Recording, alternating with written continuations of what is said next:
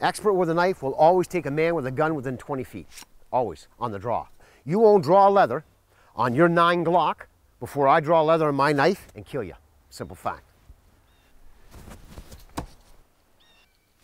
I mean, boy, you're not gonna pull it out straight out. That's in there. You're gonna lean on that. You're not gonna do it. You gotta, that's how deep it goes in. And that's a Bowie. That against any man would have been dead. He'd have been dead already. I mean, that's a lot of knife coming in on you.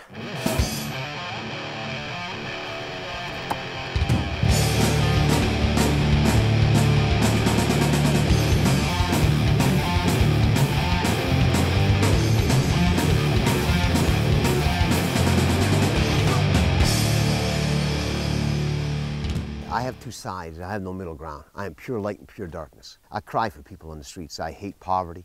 I hate children that don't eat. You know, it drives me crazy. It breaks my heart to see children suffer. I love people. Walking me the wrong way, yeah, I'm one dark bastard. I didn't choose when I got attacked. The only thing the experts agree on is, with a black bear you never run.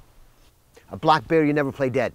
A black bear you always show aggression. This is 100% of the time. Not so with the grizzly. Your best chance, if it's a female, you see the cub in that, yeah, play dead.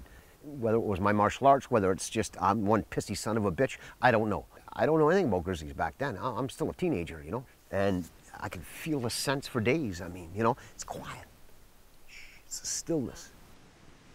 I look at this grizzly. And then he just moves in on me, just smash, right in the chest. All of a sudden, something hits me. One of my senseis said, there will come a time in an individual's life where anger supersedes fear. And that's when you stand or fall. And it was beautiful, it really was. Just let the knapsack go, looked at this animal and said, piss on you, ain't gonna happen. I had my Bowie and I had a machete. And I walked up to him. I said, man, your fighting prowess is 50 times mine. But pal, I'm good enough to stick both these in you. And he just gave me that look, and his head kind of went back and forth, and he turned 180 degrees, and he was just gone. I just watched him walk off, and it was almost, oh man, the stillness, the quiet was unbelievable. You see, that's the wilderness. That's what brings it. See, you get those, it's like, wow, okay, this is cool. This is what it's all about. So I wanted to learn more about this bear. I wanted to know why. I went back to college. I had quit in grade 10, so I had to go up grading all over again. And what I found out, there was not a damn thing known on a grizzly. You can't get close enough to study them. It'll kill you. Well, I'm watching Robocop. And I'm telling you, halfway through that movie, it just all came together. I just looked at that and said, that's it. You give me the time and the money, I want to build a suit. That's how it all started.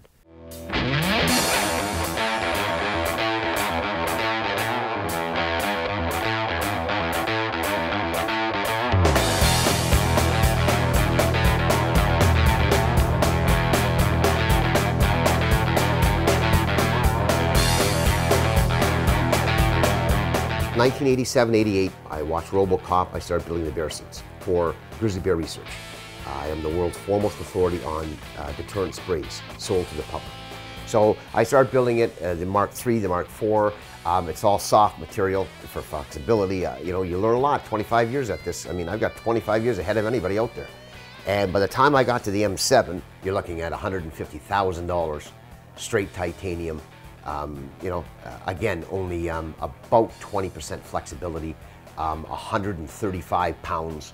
But I only need to be able to stand there, raise the arm. There's a trigger device that sends off the spray. That's the research I do. And an aggressive behavioral research. What happens afterwards if it gets through? What does the bear do? Oh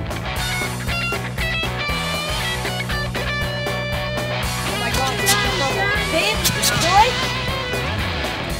Troy goes to McMaster University. That's our MIT. And I go to doctors of physics. So I present the problem to them, and they love it. Wow, that's brilliant. Wow, how do we simulate the power of a grizzly? Okay, let's break this down. After 2 days research, they look at me and they say, okay, here's what you gotta do. If you can handle that pickup truck, dead impact, at 50 kilometers an hour, got no problem with a bear. Well, they see that and assume, what an idiot. Jumped in the suit, no buddy. That's 4 years. That's 5 suits, starting at 3 kilometers an hour, poop. 8 kilometers an hour, poop. 15 kilometers an hour, poop, all the way up to 50 before I got there. Do you know why I never broke a bone? Do you know why I've never sustained so much as a concussion? Because I know what I'm doing. People, this isn't a big reach. I don't want to get hurt. So you're talking 3 years and another 4 suits later before we got to the M6. And that's how it does it.